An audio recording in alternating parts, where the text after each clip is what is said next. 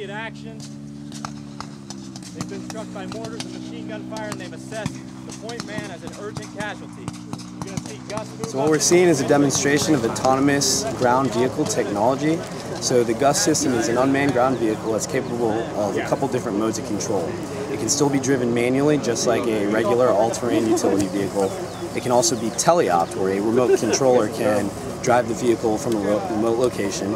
It can also be programmed to run completely autonomously. In that situation, the vehicle is actually driving, making decisions on its own, and navigating the terrain. It can do that either following waypoints that an operator defines using map points, or it actually can be put in a follow me mode, where the vehicle will simply follow an operator wherever he goes. It makes me move faster when the enemy comes. Now you gotta have to worry about that thing. It'll take care of itself. It'll follow me if I go somewhere, or the operators. It'll follow them. Or if I needed to go somewhere, all they gotta do is point and go, and it goes, or just control it themselves. What it does is it carries 1,200 pounds. Marines right now carry about 100 pounds on their back whenever they hump around. This causes all sorts of injuries between musculoskeletal and just, heat exhaustion. We get heat exhaustion all the time. It's about 90 degrees out here and I'm sweating profusely. I'm not going to pass out, but if I was carrying 100 pounds and I was walking through the jungle with my M16, there's a giant possibility that could happen.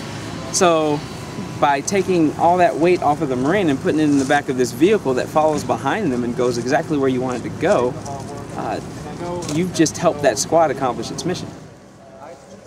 And it's also been outfitted with a casualty evacuation system. So if there were at the forward operating point have a casualty, there's a litter rack that they can load into the vehicle and quickly get that casualty to a medevac point without taking as many people out of the fight as you normally would.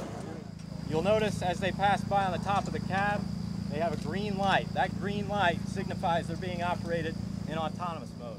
So basically the vehicle is outfitted with a whole suite of COTS sensors. Those are commercial off-the-shelf sensors that use primarily LiDAR technology to build up a terrain, a perception map of the world around the vehicle. The vehicle then has computers that processes all that information in real time, and then it can actually control by wire all the different actuators on the vehicle, like the steering wheel, the throttle, the brake, and the transmission. So it takes all that information and it can actually manipulate how it moves and navigates obstacles into the terrain without having to have an operator driving it. Not to mention the fact that it's a safety issue.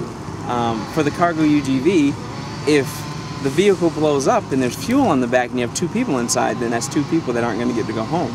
Now, if you take those 2 people out, well, by golly, I'm pretty sure that there's 2 sets of parents that are extraordinarily happy that we spent the money on autonomous systems.